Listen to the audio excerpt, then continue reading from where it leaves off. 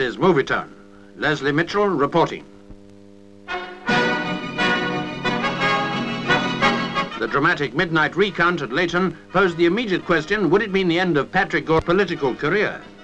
It was after his defeat at Smethwick that the Foreign Secretary was offered the safe seat at Leyton, but that strong Labour constituency has rejected him by 205 votes.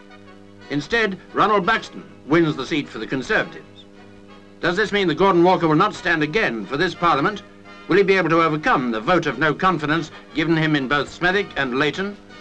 It's one of the problems that Harold Wilson, at the end of his first 100 days, had to face. And the answer could be a severe check to Gordon Walker's political ambitions.